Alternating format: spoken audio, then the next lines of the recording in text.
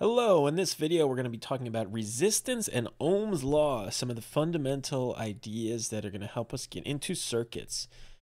Here are a whole bunch of different resistors, and we're going to talk about resistance in general. All right, so here we go. What is resistance? Well, here's the idea. When you apply a voltage to a conductor, run a current through a wire, a light bulb, anything that will carry current, we know we're going to get current to flow. A voltage causes current to flow. However, there is what will happen depends on what material the current is flowing through. And so every conductor, everything that conducts electricity has what's called a resistance. And resistance is just generally a way to measure how this material will tend to resist the flow of current. Here's an analogy. A lot of times with circuits, we do this water analogy thing, and it's a really good way to kind of picture and give yourself a conceptual understanding of what's going on with circuits. Of course, these are all analogies. We're not really talking about height differences in a circuit, but when we talk about gravitational potential energy with these ideas, the same ideas apply to electric potential energy. So we can imagine water flowing. Current is literally the flow of water, just like the current of a river or something. So current, you can think of as how much water is flowing. In other words, how much charge is flowing every second when we really talk about electrical current. Voltage is similar to, sometimes we say pressure. You can think of it as if I have a water tank and water will flow out of it. It's very much the same kind of idea as the height of the water in the water tank, because that's all about gravitational potential energy. So there'll be more pressure down here, or some different ways you can kind of think about it. And then resistance is kind of a measure of like the narrowness of the pipes in a water sense. Right now, wires being thicker or wider changes things differently, but this is the sort of idea. Right, a water pipe that's thick versus a water pipe that gets kind of skinny, there would be more resistance here. The water would have a harder time flowing through it. So there are properties, molecular and even subatomic properties of the conductors that give them different amounts of resistance in the same way the thickness of pipes gives them different resistances to current flow. So resistance is a way to measure this, how much current is going to flow and how much it will impede the flow of current. So let's define it, and we'll look at some examples. The definition of resistance is it's a ratio. It's a mathematical definition, and it's the ratio of voltage to current. All right, you take the potential difference, aka the voltage, across your resistor, whether it's a literal resistor in a circuit or a light bulb or anything that current is flowing through, and you divide it by the amount of current flowing through it, and that ratio, that division problem, is the definition of resistance. All right, so here it is. This equation is in your data booklet, R equals V over I. This equation defines resistance. This is the first thing you want to think of when you think of resistance. This is what it is. You divide how much potential difference is across your thing by the current flowing through that thing, and that will tell you the resistance of the thing. We measure resistance in ohms. OHM is the name of the unit, and we use the Greek letter omega. Looks like a horseshoe for the ohm. We'll measure how much resistance in ohms. An ohm must be a volt per amp. You can break those down to their exciting base units, but that's the idea. All right, this equation also could be written as V equals IR, which is another very common way of seeing this equation, and this is an equation we'll use a whole lot, V equals IR. V equals IR is not directly in the data booklet, but it just comes, it's this equation, just reformatted.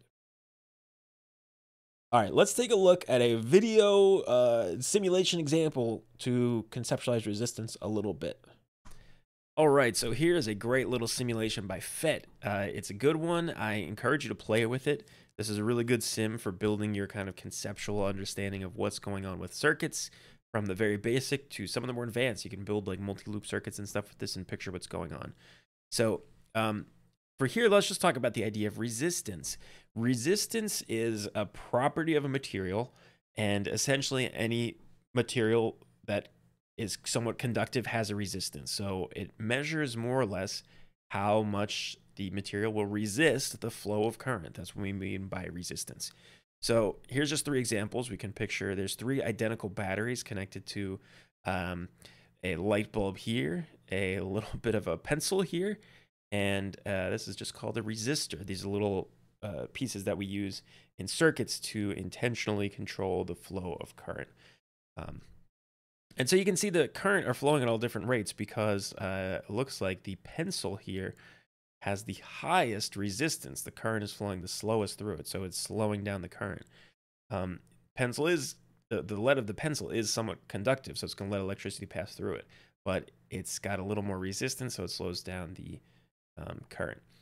We can look at some values here if we like. All right, so just to give you a sense, you know, I have a little 10 ohm resistor here. Current's flowing pretty good. 25 ohm resistor, the current flows a little more slowly. And I can even adjust the resistance of these resistors in the simulation. I'll make this have a really high resistance. You can see the current slows down. And if it's got a really low resistance, oh, too fast. If it's got a really low resistance, current will flow real quick. All right, so that's all resistance is. It's resistance to the flow of current. We can look at some other fun ones. All right, if I want to connect an eraser, well, what I'll see is nothing happens. No current flows because a eraser, for example, is made of rubber, and rubber is a very good insulator. So it's got a very, very, very high effective resistance, so much so that essentially no current is really going to flow here. Or I could do something like, bad idea, don't try this at home, but I could connect a paper clip to a battery, and a paper clip's just a little bit of metal. It's got basically no resistance because it just wants to flow right through that metal. And bad news, I start a fire. All of this current will generate some heat. That is the main effect of electric current on the material it passes through, is it heats it up. We will get to that when we talk about power, but there you go. That's the idea of resistance. More resistance means it will slow down the flow of current. Right, so those are all different kinds of conductors that have resistance. When we talk about a resistor, that is a specific device that we usually use. It's the little oval-looking thing that you saw with the stripes on it. We use them a lot when we breadboard. And so this is the device we were talking about that you use to control the flow of current. When we draw circuit diagrams, which we will look at some examples of, the resistor looks like this. It's a very simple little picture of like a big rectangle, because that's sort of what they look like. So it's a big rectangle, and then, you know, we have the two leads of the resistor, the two end wires that connect it to the rest of our circuit drawn like this. So this is how we'll draw resistors in our circuit schematics. You will see this in the front of the data booklet with all the different circuit symbols that we'll get to. This is the IB, what you'll see in the IB. All right, this is different than the American version of the resistor, which you may have seen in some other places, which is like a squiggly, like a kind of jagged diagonal up and down thing. Those mean the same thing, but this is how the IB is going to do it. It's sort of a more international symbol. All right, and what you want to know, the main thing that resistance does, and we're going to get into this a lot more when we talk about energy, but a resistor will dissipate the electrical energy as heat. It creates heat. It generates heat. The current, the charges knocking around inside of the resistor essentially make everything jiggle a little bit more and heat it up. So they generate heat. So this is how it slows down current. It turns electrical energy into heat. It does that on purpose. That's the job of the resistor, is to shed some of this energy as heat to keep the electrical energy wherever you want it to be. Right? That part is kind of so fundamental to this idea of circuits that this whole topic, 5.2, which if you ask me, should just be called simply circuits. The IB has named this whole subtopic the heating effect of electric currents, because that's ultimately a lot of what we're looking at, is current flowing through stuff and heating things up. All right, so that's the idea with the resistor. Okay, one other thing related to resistance is a property of a material called resistivity. So resistivity, there's one other equation in the data booklet that deals with resistance, and it includes this, resistivity. So resistivity is a property of a material. It explains why when you have an identical in size and shape piece of copper wire and aluminum wire, different amounts of current will flow through them. It's just a property of the material. So the equation is the best way to kind of picture resistivity. Here's the equation as you'll usually see it written. It is usually in terms of resistance, and so this equation describes the resistance of an object or a conductor really based on its physical properties. In our Play-Doh experiment, we looked at this essentially, and these two pieces, L and A, should make some conceptual sense. So see if you can picture this. So this says the resistance of an object depends on its length, so the length of the object, and so should make sense that the longer the object, the more resistance it has, the more space that the current literally has to flow through. So if I have a piece of wire or a Plato resistor, and if I have two of them and one's double the length of the other, the one that's double the length will have twice the resistance. That's what this equation tells me. So a longer resistor has a higher resistance, and the resistance is inversely proportional to cross-sectional area. So if that resistor is wider, you can think of it as the current has more space to flow through, so a bigger area means less resistance. So those are the two kind of physical parts that are easy to picture. And then resistivity is this part that just takes into account the material itself.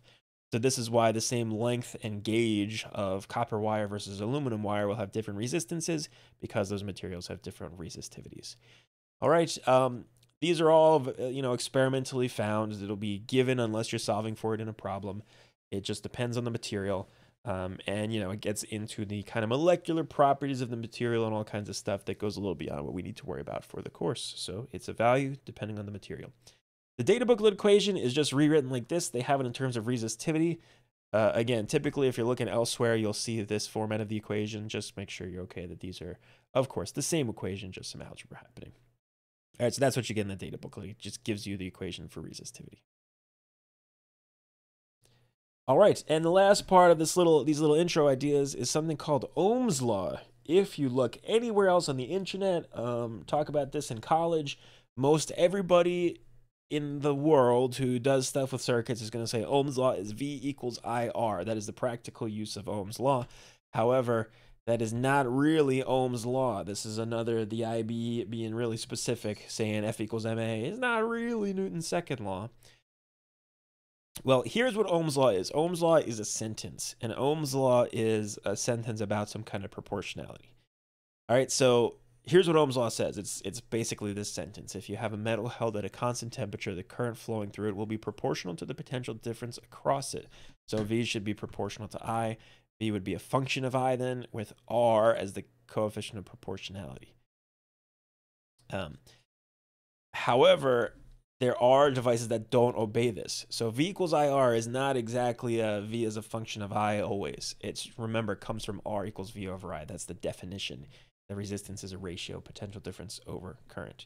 So Ohm's law is just this sentence. When they say state Ohm's law, you want to say something like this.